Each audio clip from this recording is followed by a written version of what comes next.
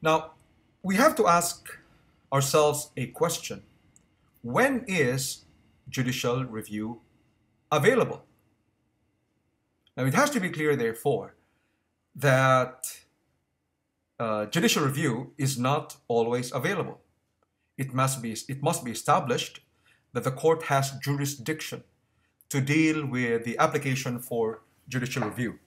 And as we will see shortly, jurisdiction can be based on a common law jurisdiction, meaning a claim by the courts in ancient times, as far back as 15th century England, that they had the power to examine the lawfulness of the exercise of the powers of the crown. And that common law jurisdiction continues to be exercised today. We will also see that there is a statutory jurisdiction of judicial review, and that can be under either, for example, under the Administrative Decisions Judicial Review Act of 1977 or the Judiciary Act 1903, specifically sections 39, sections 44. But we're going to get into that in a short while. The second element that has to be established is that the dispute must be justiciable, meaning it is something that is appropriate for the court to look into. Because as we said, because of the notion of separation of powers, sometimes courts will not examine or review a decision out of deference to the executive. And also in relation to whether or not the dispute actually involves a matter, meaning is there actually an actual controversy that involves rights that may have been violated. Third, we need to look at what needs to be established is the standing of the applicant. And this is related to that issue of matter, meaning does the applicant have certain rights that have been affected or violated, or is there a liability that is imposed on him or her? So there has to be standing. Fourth, there must be a ground for review. And the ground for review typically is on the basis of legal error or unlawfulness. And finally, the remedy sought must also be made out. And this is important because the remedy actually determines whether or not the court will actually have jurisdiction. Again, it is important to remember that judicial review as a process is very limited. And as I already said, in the process of judicial review, courts are not in a position or don't have the power to actually substitute its own decision for that of the original decision maker. So therefore, in terms of the remedy that will be sought by an applicant, for example, it is limited to a prayer that the decision of the original decision maker be set aside. If it includes, therefore, a prayer that damages, for example, be awarded, or that a specific decision be made in behalf of the applicant, or that the decision maker be directed to do this specific act, that will be beyond the power of the judiciary to grant in the case of. These five are what we might call jurisdictional elements that must be established before judicial review is made available. So one, you need to establish jurisdiction. Two, justiciability of the dispute. Third, the standing of the applicant. The fourth, a ground for review. And fifth, the remedy sought must be made out. The other aspect that we have to look at when it comes to judicial review would be its two distinct aspects. Some would say that it has two aspects. One is the procedural aspect, the other one is the substantive aspect. And the procedural aspect actually refers to the remedies that courts may grant. And those remedies will typically include certiorari, prohibition, mandamus, and injunction. The substantive aspect of judicial review relates to the criteria that courts use to determine whether a government action or decision is lawful or unlawful. And such criteria will typically include issues of procedural fairness or natural justice, as I discussed earlier, or issues of errors of law, or whether or not the purpose was unauthorized, or whether or not irrelevant considerations were taken into account, or whether or not there was an inflexible application of policy. So these are grounds or criteria for lawful decision making. So that's the substantive aspect. Compared to the procedural aspect, which focuses on the remedies that an applicant may seek. Now, earlier I mentioned the possible basis for Commonwealth judicial review, and there are actually four of them. Well, actually, there are three of them. So, one is common law jurisdiction, and that is, as I earlier pointed out, this is historical in the sense that superior courts of England asserted their rights to be able to examine the lawfulness of decisions made by the Crown. Not by the King himself or the Queen herself, but other officers of the Crown. And so when there were excesses, the superior courts of England would then attempt to assert their prerogative writs of certiorari, prohibition, mandamus, and even habeas corpus. And because Australian courts, including the state supreme courts, are actually have that historical link with courts of the UK, there's also an attempt on their part to exercise common law judicial review. It's important when we talk about common law judicial review, because what it essentially means is that almost any decision made by the executive can be subject to Commonwealth judicial review. And we will see a distinction concerning the statutory basis. So except in those instances where, because of separation of powers and a deference on the part of the courts to the executive, in those instances when it is the executive which is in the best position to make decisions, a common law judicial review will mean that in general, administrative decisions are open to judicial review by courts exercising their common law jurisdiction. Now, the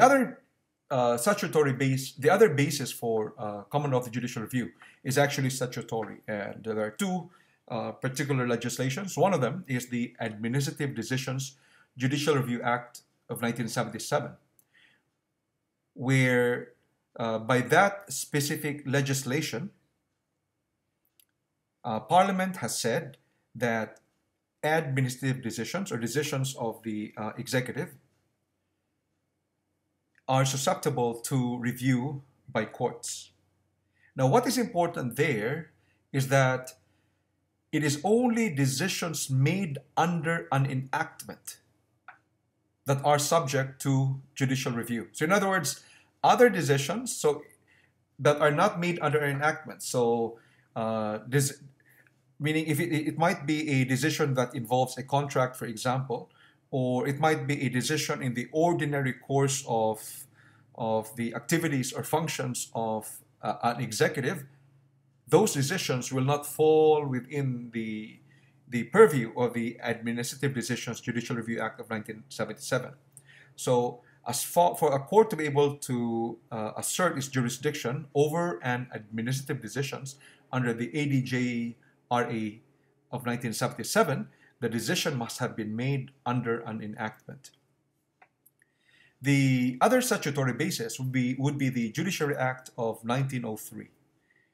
And if you look at sections 39 and sections 44, these are almost similar to the provisions of the Constitution, specifically section 75.3 and section 75.5 of the Constitution, where the High Court in particular, has the power to grant the writs of mandamus, prohibition, or injunction in relation to an officer of the Commonwealth. And section 75.3 also is also the basis, the constitutional basis for the High Court to have original jurisdiction over matters where the Commonwealth is a party, in the sense that it's either the one suing or it is the one being sued. Now, section 75.3 and section 75.5 have actually been copied into the Judiciary Act of 1903, so that the Federal Court of Australia has a statutory basis to be able to grant the writs of mandamus, prohibition, or injunction in relation to officers of the Commonwealth, or in instances when the Commonwealth may be a party to a proceeding.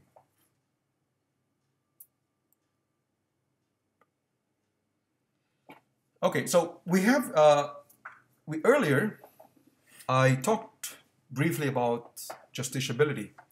And so justiciability seeks to answer whether or not a particular matter, a particular case is actually fit for judicial determination or evaluation. Now, as we said, we must remember that under the principle of separation of powers, the three branches of government, the executive, the legislature, and the judiciary, are meant to be co-equal. And there is meant to be respect for the powers of one another. So that the power of the executive is to execute the laws, the power of parliament is to make or create the laws, and the function of the judiciary is actually to interpret the laws. So it is important that none of the three branches of government should attempt to usurp the powers of the other. And Madison would argue that the moment a single institution would end up having the power to create the law, and has the power to execute the law, and also the power to interpret the law, what you then have is a tyranny. So having this in mind, the notion of separation of powers where the three branches are co-equal, there is always the danger that when a court exercises a power of judicial review, in a sense, it is beginning to infringe into the powers of the executive as it attempts to determine whether or not the decisions of the executive are actually lawful or not.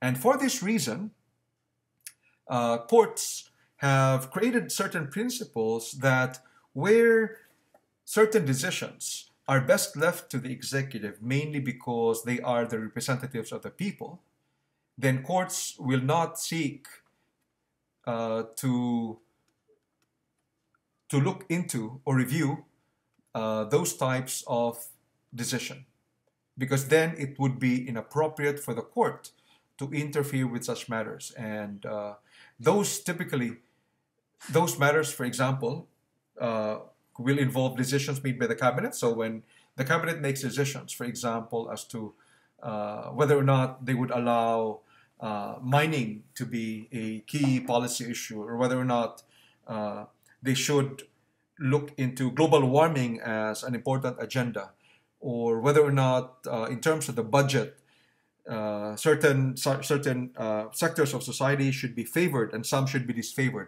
These are matters which courts typically will not interfere with, because they're typically considered non-justiciable in the sense that they are best left to the executive to make decisions as the representative of the people.